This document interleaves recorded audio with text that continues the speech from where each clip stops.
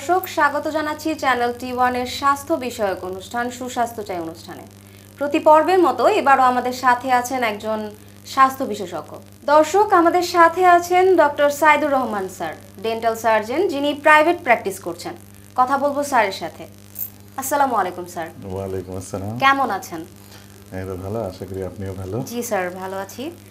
Sir, আমরা দাঁতের প্রত্যাহিক কিভাবে যত্ন নিব, মানে রেগুলার কি কি করব আমরা অ্যাকচুয়ালি দাঁত ভালো রাখার জন্য? দাঁত ভালো রাখার জন্য আসলে প্রতিদিনই কিছু করতে হয়। তো আমাদের কিন্তু ছোটবেলা থেকেই সবাইকে বাবা মাই বা বিশেষ করে মায়েরা আমাদের দেশে শিখিয়ে দিয়ে থাকেন যে ঘুম থেকে উঠেই সকালে ব্রাশ করতে হবে, স্কুলে যেতে হবে। ছোটবেলা থেকেই ওভাবে শেখানো হয়। নিয়ম মতো ঘুমাতে যাওয়ার আগে ছোটদের বড়দের সবাই নিয়ম মতো রাতের খাবারের পর ঘুমানোর আগে ব্রাশ করাটা খুবই জরুরি। That should be the first one. প্রথম যে সময় ব্রাশ করতে হয় রাত্রে ঘুমানোর আগে। যেহেতু ঘুমানোর আগে ব্রাশ করা হচ্ছে, তাই নিয়ম হচ্ছে সকালে উঠেই হাত মুখ ধুয়ে ব্রেকফাস্ট সেরে তারপর ব্রাশটা করা। তাহলে রাতে খাবারের পরে মুখটা পরিষ্কার থাকে এবং সকালে ব্রেকফাস্টের পর সারাদিনের জন্য কিন্তু মুখটা পরিষ্কার থাকে, খাবার জমে থাকছে না। স্যার, বাচ্চাদের জন্য কি আলাদা কোনো কেয়ার আছে? বাচ্চাদের জন্য আসলে এইজ গ্রুপ অনুযায়ী একটু পরিবর্তন করতে হয়। যেমন একদম ছোট বাচ্চারা যাদের মাত্র দাঁত উঠছে, এক্স্যাক্টলি, ওদের জন্য আগে আমাদের দেশে বেশি কিছু পাওয়া যেত না। তখন আমরা বলতাম একটু পরিষ্কার কাপড় কুসুম গরম পানিতে ভিজিয়ে নিয়ে সেটা দিয়ে ঘষে পরিষ্কার করা। আজকাল কিন্তু ভালো জিনিস পাওয়া যায়, আমরা ওগুলোকে বাচ্চাদের বিভিন্ন রকমের পেস্ট পাওয়া যাচ্ছে, ব্রাশ পাওয়া যাচ্ছে। তারও আগে, পেস্টেরও আগে একদম এই এজ গ্রুপের জন্য ফিঙ্গার ব্রাশ বলে একটা জিনিস পাওয়া যায়, যেটা এক্স্যাক্টলি ওটা হচ্ছে ওই আঙুলে মায়ের বা বাবার যারাই বাসায় করাচ্ছেন পুড়ে নিয়ে তারপরে আস্তে আস্তে করে ব্রাশ করতে হয়।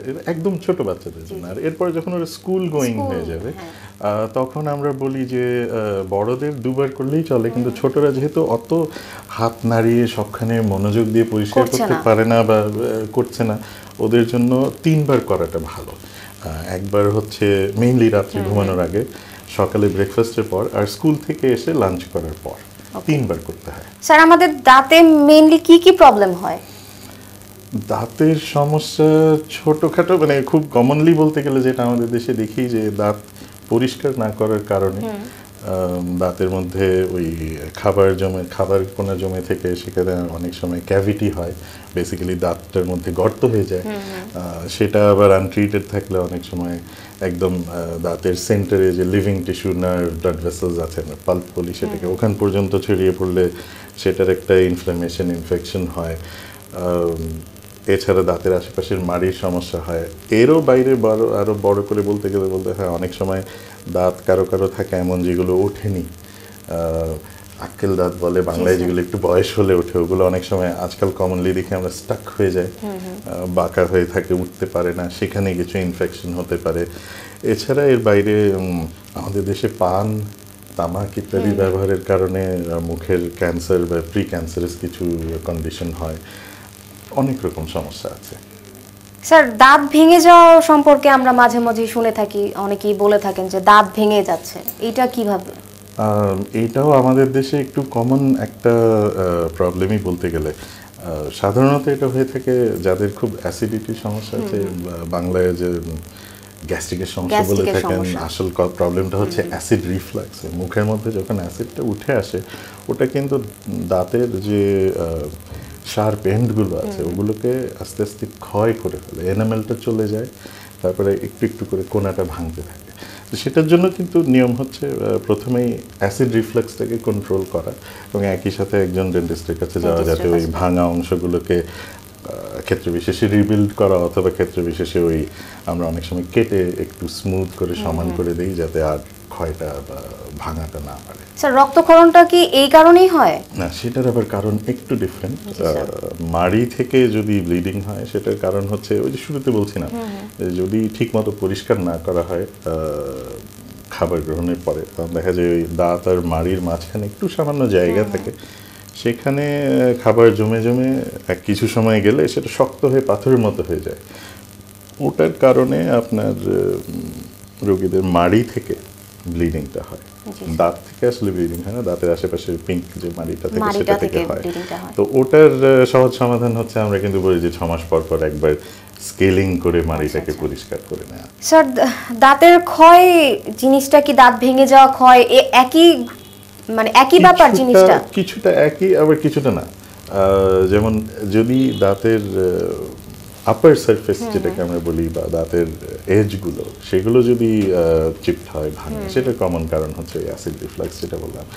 আরেকটা ভাবে দাঁতের ক্ষয় হয়, সেটা হচ্ছে মানে আরো দুটো ভাবে হয় অ্যাকচুয়ালি। একটা হচ্ছে যে যেটা বললাম, উপরের দিকে খাবার জমে থেকে দাঁত ক্ষয় হয়ে ব্যাকটেরিয়ার কারণে, সেটা হলে ক্যাভিটি হলে আমরা সেটাকে ফিলিং দিয়ে ঠিক করি। আরেকটাও ক্ষয় হয়, সেটা হচ্ছে অতিরিক্ত ব্রাশিং এর কারণে। আমাদের দেশে অনেকেই ওই শক্ত ব্রাশ ব্যবহার করতে পছন্দ করেন, এবং হ্যাঁ, ওই গল্প করে করে অনেকক্ষণ ধরে দাঁত ব্রাশ করতে পছন্দ করেন। তো সেটার কারণে কিন্তু একদম মাড়ির লেভেলে দাঁতটাতে একটা পার্টিকুলার ধরনের ভি শেপড গ্রুভ হয়ে ক্ষয় হয়। তো ওটাও আবার চিকিৎসা খুব সহজ। আমাদের কাছে আসলে আমরা সাধারণত ফিলিং দিয়ে, দাঁতের রঙের ফিলিং দিয়ে ওই জায়গাটাকে ঢেকে দিই। তাহলে দেখেও বোঝা যায় না, কিন্তু অভ্যাসটাও পরিবর্তন করা দরকার, আর না হলে আবার ফিলিংটা কিন্তু ক্ষয়ে যেতে থাকে। স্যার, অনেক সময় দেখা যায় যে বাচ্চাদের দাঁত ক্ষয় হয়ে যাচ্ছে, একদম ছোট ছোট বাচ্চা, তাদের দাঁত ক্ষয় হয়ে যাচ্ছে, কালো হয়ে যাচ্ছে, এইটা কেন? একদম ছোট বাচ্চাদের এই জিনিসগুলো হয়। অনেকেই আসলে ওই ছোট বাচ্চাদেরকে, আমাদের দেশে এটা কমন প্র্যাকটিস, আমিও যাকেই দেখি আসলে মনে করি, সেটা হচ্ছে বাচ্চাদেরকে ফিডার দিয়ে দুধ খাওয়ানো হয়, এটা কমন। এবং ফিডার দিয়ে খাওয়ানোর আরেকটা কমন ব্যাপার যেটা মায়েরা করে থাকেন হয়তো না জেনেই, সেটা হচ্ছে ঘুমানোর সময়। বাচ্চাটা অন্য সময় খেতে চাচ্ছে না, আচ্ছা ঘুমাচ্ছে, এখন ফিডারটা দিয়ে রাখি, আস্তে আস্তে খেয়েও নিচ্ছে। তো এতে মুশকিলটা যেটা হয়, দুধ কিন্তু by itself it's a kind of sugar. আর অনেক সময় ফিডারটাতে এক্সট্রা একটু চিনিও দেওয়া থাকে বাচ্চাদের জন্য, সেটা জরুরি। কিন্তু এই যে ঘুমন্ত অবস্থায় বাচ্চাটাকে দেওয়া হচ্ছে, তখন কিন্তু এই এতগুলো চিনি জাতীয় জিনিস মুখের ভেতরে জমে থাকছে, এবং আমাদের মুখের ভেতরে কিন্তু ন্যাচারালি অনেক ব্যাকটেরিয়া থাকে, যাদের কাজ হচ্ছে এই চিনিগুলোকে ব্রেকডাউন করে অ্যাসিডস বানানো। আর বাচ্চাদের দাঁতগুলো স্ট্রাকচারালি এমন থাকে, ওদের এনামেলটা একটু ক্ষয় বা একটু দুর্বল থাকে বা একটু পাতলা থাকে অ্যাডাল্ট দাঁতের চেয়ে, কারণ এগুলো তো একটা পর্যায়ে রিপ্লেস হয়ে যায়। তো তখন দেখা যায় এই চিনির উপরে ব্যাকটেরিয়ার যে অ্যাকশনটা হচ্ছে, যে অ্যাসিডসগুলো হচ্ছে, সেগুলোর কারণে সামনের দাঁতগুলো ছোট বাচ্চাদের একদম কালো হয়ে ভেঙে চলে যায়। তো ওটার ট্রিটমেন্টটা ডিফিকাল্ট এই কারণে যে একদম ছোটদের কিন্তু বড়দের মতো বোঝানো যায় না যে আচ্ছা এই ভাঙা অংশটা আমি কাজ করে দিলে তোমার ফোলাটা, ব্যথাটা কমে যাবে। ওদেরকে আবার ওদের মধ্যে একটু ডেন্টিস্টের কাছে আসলে একটু ভয়ও কাজ করে, যে একটু কেমন জায়গাতে আসলাম, অনেক আলো জ্বলছে, এই ভদ্রলোকটা কি করছে আমার মুখের ভেতরে। তো ওদেরকে একটু বুঝাই কাজ করাটা কঠিন হয়। এই জন্য কোনো কোনো ক্ষেত্রে আমরা যতটুকু পারি ততটুকু আসলে ইনফেকশন কন্ট্রোল বা ভাঙা অংশটা উঠিয়ে ফেলা, সেটা করি। অনেক ক্ষেত্রে তাও করা যায় না, সেক্ষেত্রে আমরা বলি যে আচ্ছা যতটা পরিষ্কার রাখা যায় রাখতে হবে। আর ওই রাত্রে যে ফিডার দেওয়ার অভ্যাসটা থাকে, সেটা বলে একদম স্টপ করে দিতে। রাত্রে হয়তো পানি দেওয়া যাবে, বাট ও জেগে থাকা অবস্থায় ছাড়া কোনো কিছু দেওয়া যায় না। আর একটা পর্যায়ে যখন এই দাঁতগুলো ইউজুয়ালি 5 থেকে 6 বছর বয়সের মধ্যে রিপ্লেস হয়ে যায়, তখন পার্মানেন্টগুলো ওঠার পরে ওগুলো যদি ঠিকঠাক মতো যত্ন নেওয়া হয় তো ফাইন। স্যার, এখন ধরেন যে কেউ গ্রামে থাকে, সে মা তো জানতে পারছে না যে রাতে খাওয়ানোর ফলেই তার বাচ্চার দাঁতটা ড্যামেজ হচ্ছে, তো এখানে কি করা যেতে পারে? এইখানে আসলে জানানোটা বা একটু শিক্ষা দেওয়াটা, ইনফরমেশনটা পৌঁছানোটা জরুরি। সেটার জন্য আমাদের দেশে আসলে আরও যদি পাবলিক হেলথ বিষয়ে যারা কাজ করছেন তাদের জন্য যদি আর একটু পদক্ষেপ নেন, বা ওনারা যদি আরও কিছু প্রমোশনাল ম্যাটেরিয়ালস বা একটু ক্যাম্পেইন এগুলো যদি করেন, যাতে সবাই জানতে পারে যে না, ছোটোদেরকে ওই দুবেলা ব্রাশ করানো, ঘুমের মধ্যে ফিডারগুলো না দেয়, এগুলো করলে কিন্তু ওভারঅল ওদের দাঁতের কন্ডিশনের ইমপ্রুভমেন্ট হবে, বা অ্যাটলিস্ট সমস্যাগুলো হবে না। তাহলে কিন্তু অনেকখানি চেঞ্জ আসবে।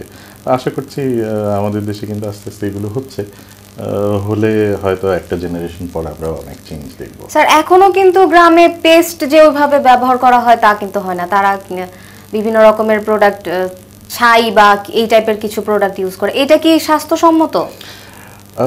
এক হিসেবে তো ডেফিনেটলি স্বাস্থ্যসম্মত না, তবে something is better then nothing at all. আসলে একটু যদি আপনি পুরনো আমলের কথা চিন্তা করেন, তখন তো ব্রাশ পেস্ট কিছুই ছিল না, হয়তো 30-40 বছর আগে যদি চিন্তা করি আমাদের দেশে, তখনও কিন্তু মানুষজনের দাঁতের সমস্যা মোটামুটি কন্ট্রোলেই থাকতো, কারণ এই জিনিসগুলোর ব্যবহারও কিন্তু কিছুটা ভালো এফেক্ট দেয়। Maybe not very hygienic, but অন্তত কিছুটা ইমপ্রুভমেন্ট হচ্ছে, সেটা তো ইউ হ্যাভ টু কাউন্ট। আর এছাড়া আসলে আরেকটা জিনিস এইখানেও বলে নিতে পারি, সেটা হচ্ছে মেসওয়াকের ব্যবহার আমাদের দেশে বেশ পপুলার। তো একটা সময় কিন্তু যখন ব্রাশ ছিল না, তখন কিন্তু মেসওয়াকটাই ভালো জিনিস হিসেবে ধরা হতো। এখন আমরা বলি আচ্ছা আরো ব্রাশের ভ্যারাইটি আছে, that will do equally well, বা আর কিছু ক্ষেত্রে হয়তো আরো ভালো কাজ দেবে। বাট ওই যে বললাম, যেখানে কিছু নাই সেখানে কিন্তু কিছু না কিছু তবু আছে, so that keeps things in control. Sir, ব্রাশের varieties বললেন, মানে এটা কি দাঁত অনুযায়ী নাকি প্রবলেম অনুযায়ী? ব্রাশের ভ্যারাইটি এটা ম্যানুফ্যাকচারার যেভাবে করে, যেমন আজকাল 4 রকম হয় আমরা দেখি কমনলি: হার্ড, মিডিয়াম, সফট আর আলট্রা সফট, খুবই নরম।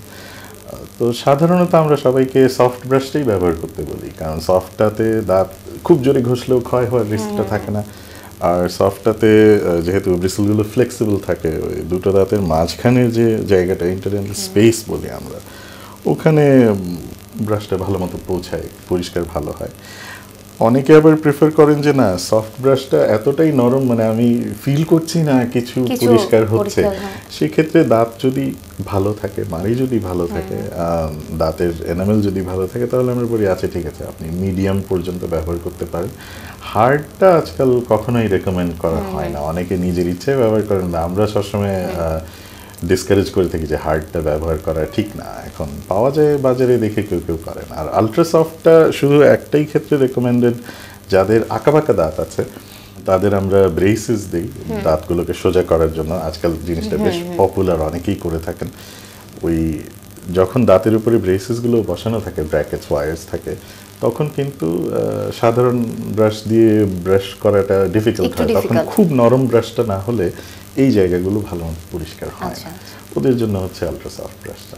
স্যার, সময় হয়েছে একটি বিরতি নেওয়ার, ছোট্ট একটি বিরতি নিচ্ছি। দর্শক, ছোট্ট একটি বিরতি নিচ্ছি, ততক্ষণ আমাদের সাথেই থাকুন, ফিরছি বিরতির পর। প্রচলিত ব্যাংকিং সেবার পাশাপাশি স্ট্যান্ডার্ড ব্যাংকে রয়েছে ইসলামী ব্যাংকিং সেবা, যা পরিচালিত হয় বিজ্ঞ আলেমগণের সমন্বয়ে শরিয়া সুপারভাইজারি কমিটির নির্দেশনায়। ব্যাংকে আল ওয়াতিয়া ও মুদারাবা পদ্ধতিতে ডিপোজিট গ্রহণ করা হয় এবং বাই মুআজ্জাল, বাই মুরাবাহা, HPSM ইত্যাদি পদ্ধতিতে সকল ধরনের বিনিয়োগ সুবিধা দেওয়া হয়। রয়েছে আমদানি রপ্তানি বাণিজ্যের সুবিধা। ইসলামিক ব্যাংকিং সেবায় নিরাপদে থাকুক আপনার উপার্জিত অর্থ। Standard bank limited. All for beauty নিয়ে এলো aloe vera foam cleansing face wash. শুষ্ক ত্বককে করে সজীব, ত্বকের বলিরেখা ও ব্রণ দূর করে, ত্বকের কাটা ছেঁড়া ও ক্ষত দূর করে ত্বককে করে উজ্জ্বল। Green tea foam cleansing face wash ত্বকের সজীবতা বজায় রাখে, ত্বকের আর্দ্রতা ধরে রেখে ত্বককে রাখে সতেজ ও উজ্জ্বল। Red ginseng foam cleansing face wash stretch mark দূর করে, মুখের কালো দাগ দূর করে ত্বকের উজ্জ্বলতা ধরে রাখে। Snail foam cleansing face wash ত্বকের ফাইন লাইন দূর করে, ত্বকের ব্রণের দাগ দূর করে ত্বককে করে কোমল ও মসৃণ।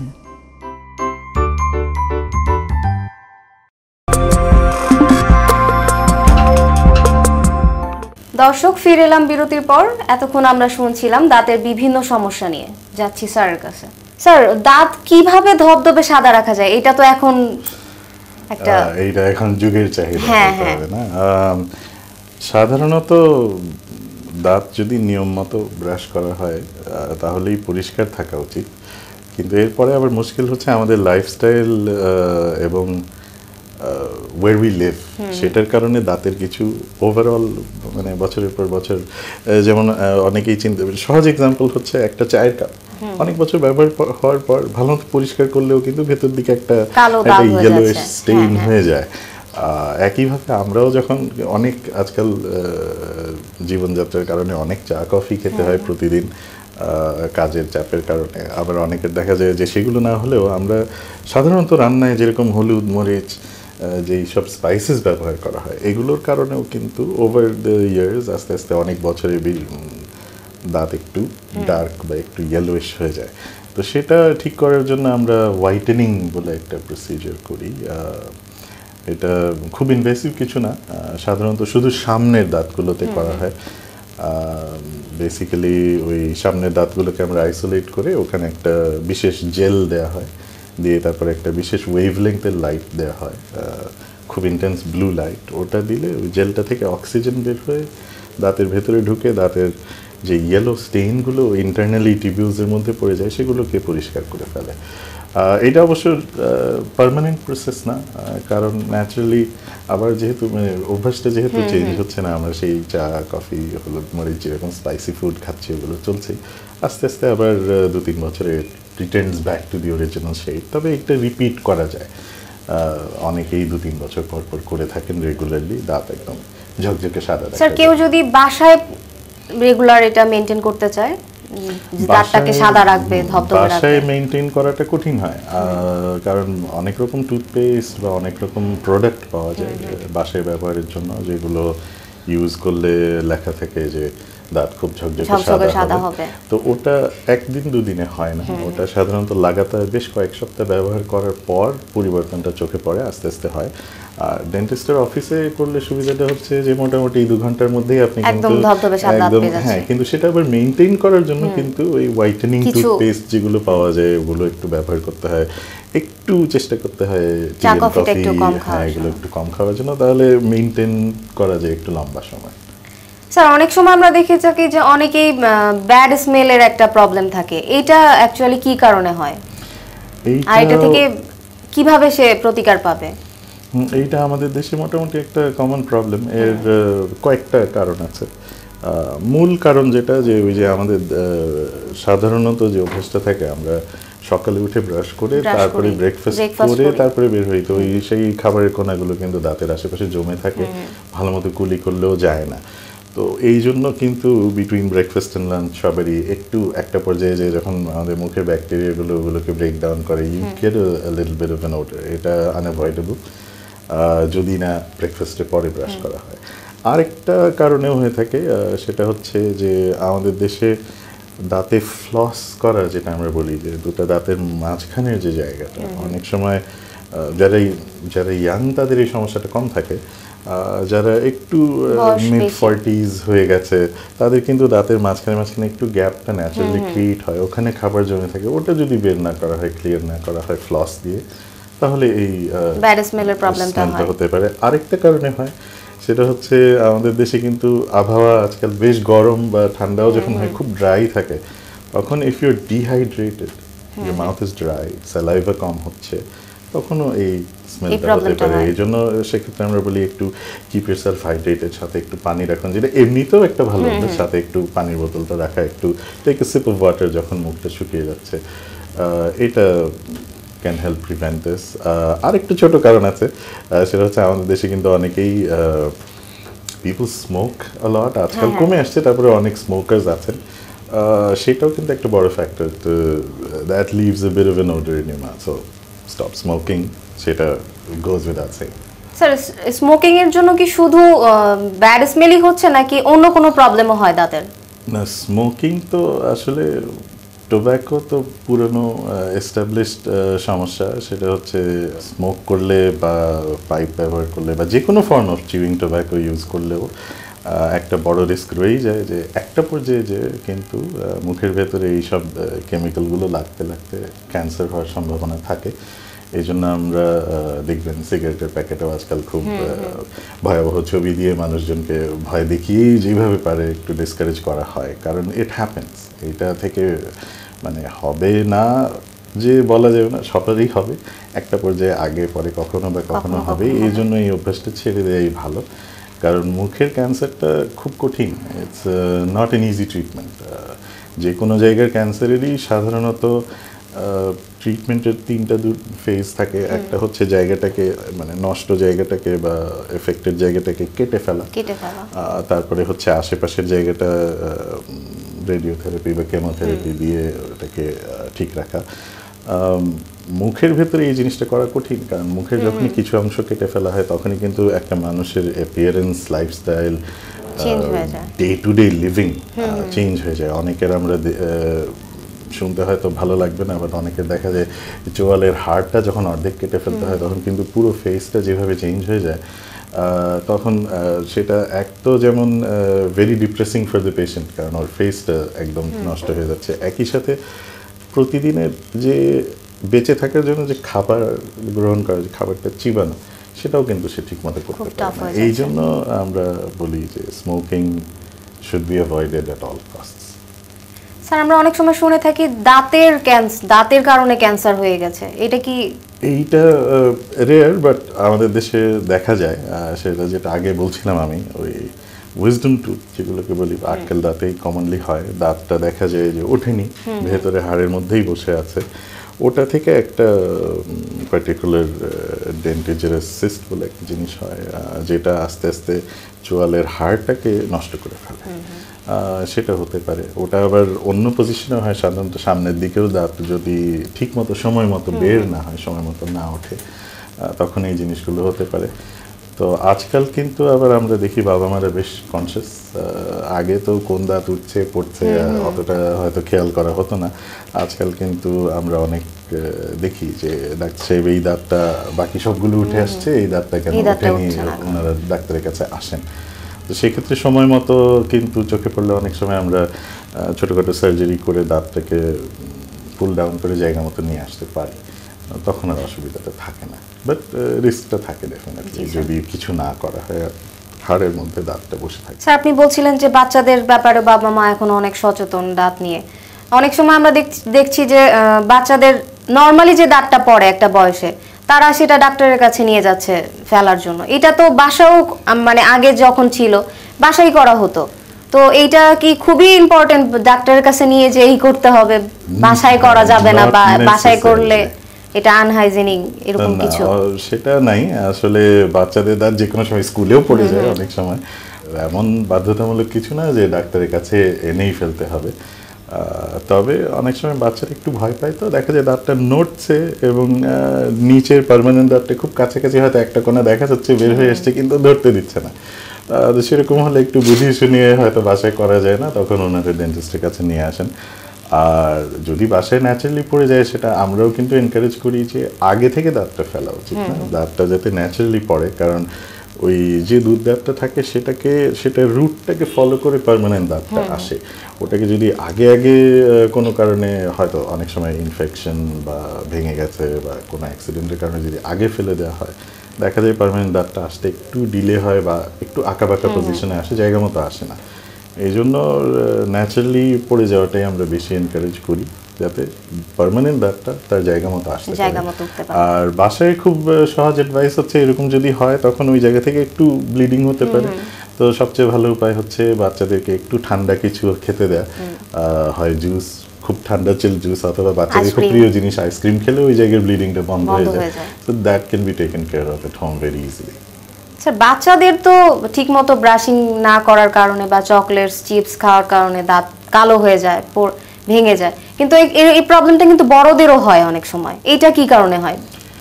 এইটা ওই যেটা বলছিলাম আগে, যে খাবার যখন জমে থাকে দাঁতের ফাঁকে, ব্যাকটেরিয়াগুলো ওটাকে হজম করে কিন্তু ওরা অ্যাসিড বানায়, সেই অ্যাসিডগুলো দাঁতটাকে আস্তে আস্তে নষ্ট করতে থাকে।